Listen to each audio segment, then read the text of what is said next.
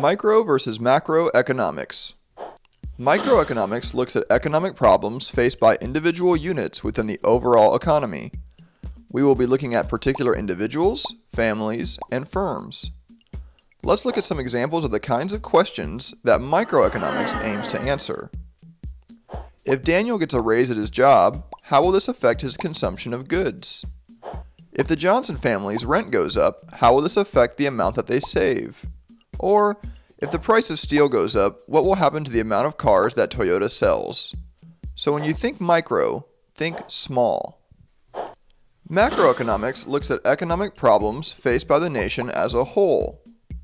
Some questions that macroeconomics aims to answer are, if households have to pay more taxes, what happens to national savings? Or, what will happen when we increase the money supply? So when you think macro, think big.